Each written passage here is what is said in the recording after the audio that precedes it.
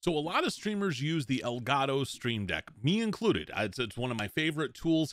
It is something that I utilize every stream multiple times. However, there are some limitations to the Elgato Stream Deck, one of which is it reads multi-switch commands like a list. So when I want a very complex transition to happen and I press a button like so, it all goes one command after the other. But what if I told you there was a program that could make it happen instead of like what you just saw, all happen at once like this? I'm Wolverine Guy Kev, and this is Gen X Gaming. All right, guys, before I get into this, I'd just like to remind you that if this video helps you at all, you like the video, please remember to like, subscribe, comment down below, and share with your friends. One of the tools that I utilize to make my stream look slick, just make the transitions look sharp, is the NOOBS Commander, Nutty's official OBS commander. Nutty is a streamer on Twitch. He does a lot of YouTube tutorials, much like I do, much like Andy Lippy does, much like Alpha Gaming does.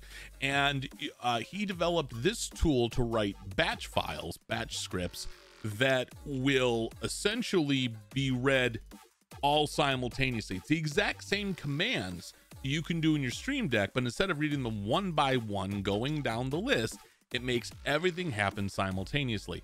This tool is a great resource, and quite frankly, it's such a little thing, and it can take your streams from looking amateurish to very professional and polished.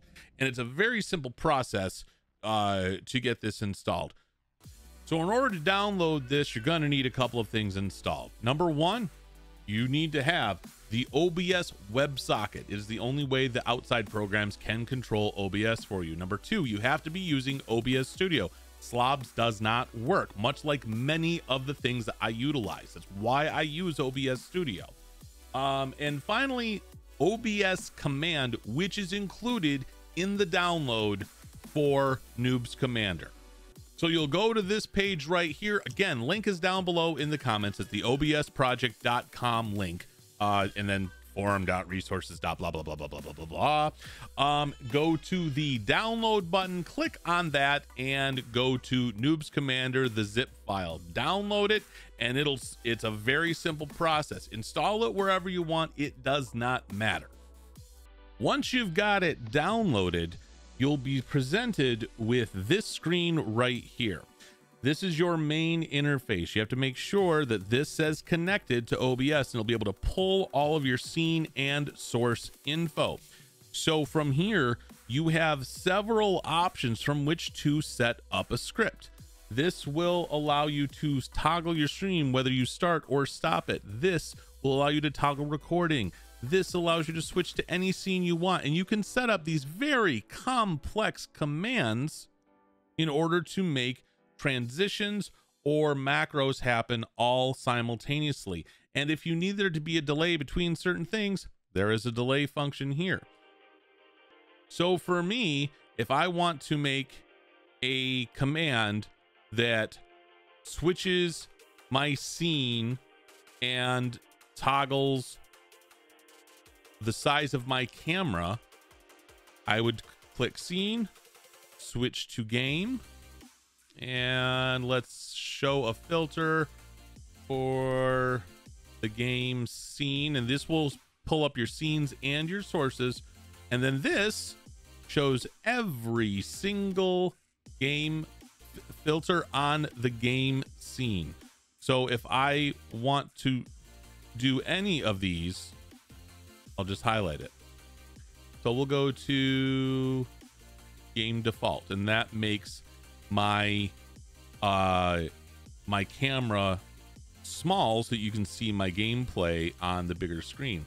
And then just to show things that are happening, let's put a 2-second delay in it.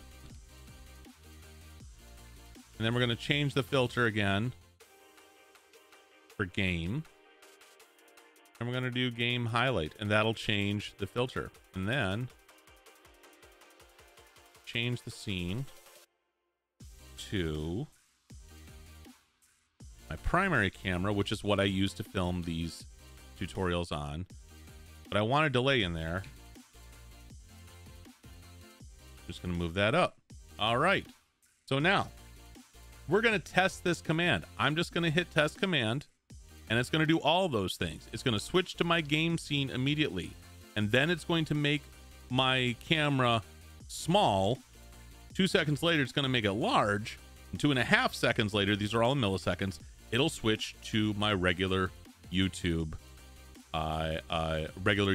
camera scene. So I click test command.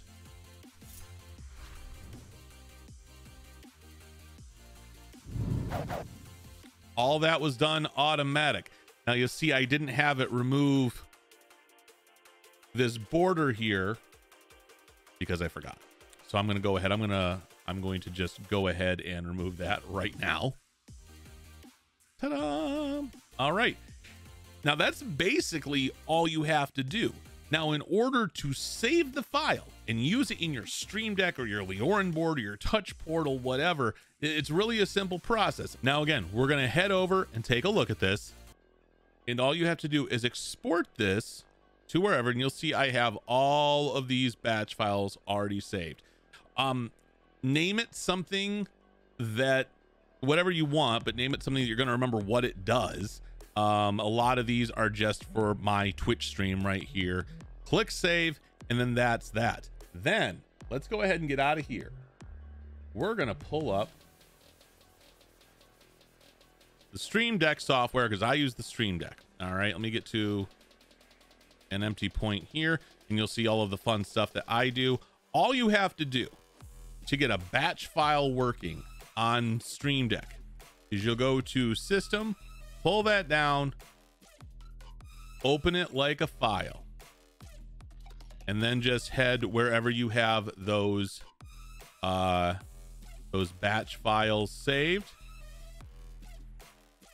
Now you'll notice every single one of these files has, every single one of these file names has two different kinds of files. There's the batch file, the batch script, and a Visual Basic script. Open the batch file. Both will work, but you have to have NOOBS Commander running in order for the Visual Basic file to actually work. So open the batch file. And then once you do that, you don't have to have anything running. It'll just work. This is a very simple script that does such a little thing, it's a very simple program that does such a little thing but it makes your stream look so much more professional because all that stuff is happening all at once instead of the limitation on the Stream Deck, which is to read it like a list. And remember, if you've liked the video, please like, subscribe, comment down below. And if you have any questions or comments or want to tell me how wrong I am, I stream every Monday, Wednesday, Friday, and Saturday live on twitch.tv/WolverineGuyKev. I do a lot of just chatting and I play some pretty mediocre Warzone. Thanks for watching, everybody, and stay safe.